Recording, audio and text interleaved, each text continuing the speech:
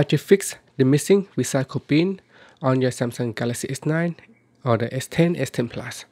Now, if you go to the gallery, in gallery, there's an option where you can tap on recycle bin. As you can see in here, there are no recycle bin, or they call it trash now. But sometimes you might see this trash or recycle bins gone missing. So what you want to do is go into settings.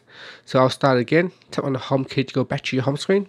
Launch the gallery app, and then tap on the menu key at the top here and choose recycle bin or trash.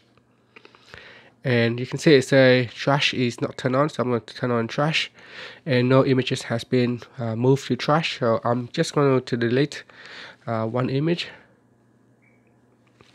And if you tap on the menu key again, then tap on trash, you can see one image has been placed in the trash bin.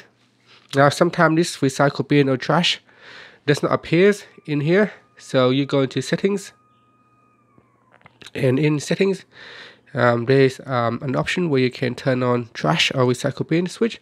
So basically, if it's already on and you still can't see it, just switch it off anyway and then switch it back on. So even if it's on and if you don't see it, switch it off, then switch it back on, like that, and it should come back on.